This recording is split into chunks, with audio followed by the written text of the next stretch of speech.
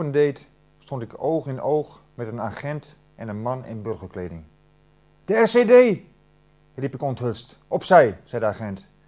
Hij duwde me aan de kant om de man in burgerkleding te volgen die in geswinde pas richting de woonkamer liep. Ik stond te trillen op mijn benen en besefte dat ik vergeten was om een machtiging tot binnentreden te vragen. Ik snelde achter beide mannen aan.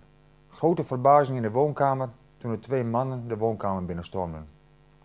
Luisteraars en amateurs, zei Texas Jan Venepedi opvallend rustig in de microfoon. We zijn er gloeiend bij, hè? Leve de man van de RCD. Tot horens dacht ik en ik trek de stekker er nu uit, hè?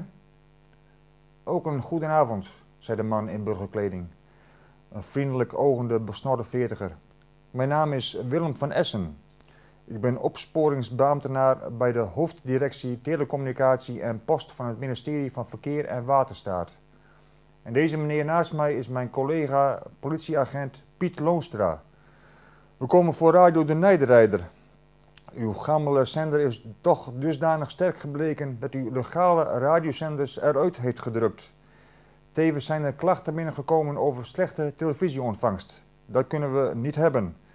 U hoort niet thuis tussen legale zenders. We kunnen dan ook niet anders dan uw apparatuur in beslag nemen. Na wat administratievragen die in een bedrukte stilte verliepen, vroeg Van Essen wat de stichting Hobbyrock precies behelsde.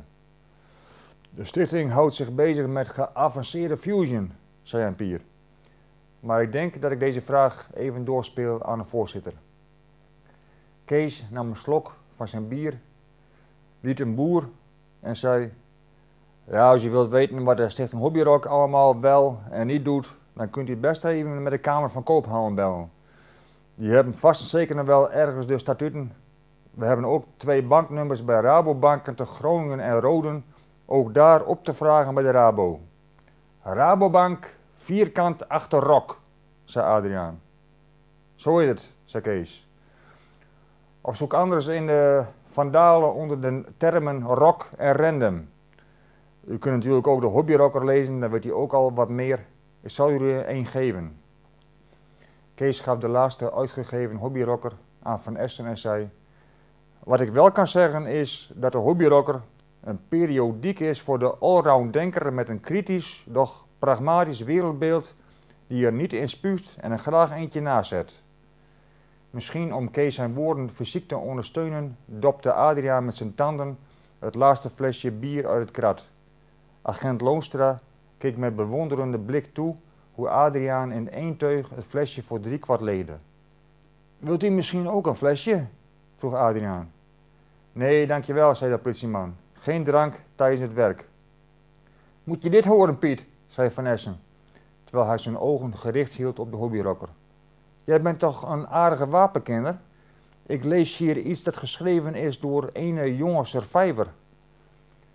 Volgens mij is de grootste oorzaak van het feit dat de mensheid oorlog voert, dat het oorlogstuig er zo mooi uitziet. Neem dan bijvoorbeeld de Ruger Mark 11 standaard. Een juweeltje. Ja, riep agent Loostra met een verlekkerde blik. De Ruger Mark 11 standaard, zeg, dat is inderdaad een juweeltje. Een heerlijk slank model met een geraffineerd design. Het mooie van deze Ruger Mark 11 standaard, ging Van Essen door met voorlezen, is dat als je een schot lost, dat dan de patroonhuls er zo mooi aan de zijkant uit komt vliegen met een beetje rook en dan klettert het zo lekker op de straat. En daarna stop je hem weer in je schouderholster en dan voelt hij nog warm aan. Precies, riep de politieman enthousiast. En als je een schot hebt gelost, dan ruikt het ook zo lekker. Maar dat geldt natuurlijk voor alle guns. Leuk dat wapens ook een keer op deze manier voor het voetlicht worden gebracht. Hoe vaak komt dit blad uit? Nou, de Hobbyrocker verschijnt in principe maandelijks, zei Kees. Dat wil zeggen 2 keer per jaar of iets vaker, met name in de pruimentijd. Pruimentijd? Vroeg agent Loonstra verbaasd. Dat is de tijd dat de pruimen rijp zijn, verduidelijkte Van Essen. En hoeveel kost mij zo'n Hobbyrocker?